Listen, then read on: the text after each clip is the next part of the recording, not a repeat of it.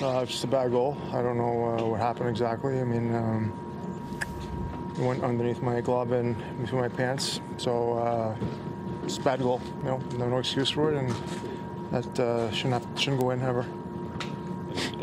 That stiff save that you had that was falling out, is that just kind of reaching out hoping that it hits it, or? Yeah, I think once the puck went to the boards, I thought the D-man was going to sling it on net, and I went down too early, and he held it, and then once he threw it across, I tried to cut it off, but it went off my heel and in between my legs. So again, another goal that's my fault. So needless to say, I don't feel too good about myself after tonight, and I feel like it cost the team a win here. How have you felt about your game the last few times out? The last 2 games are not good, so I lost both games, and when that happens, you don't feel too good about yourself. Lou, I know it's tough to do right now, but can you guys look at the overall home stretch of 12 games? You guys did go 9-2-1. Yeah, I think obviously a lot of important hockey ahead of us here, so disappointed with tonight.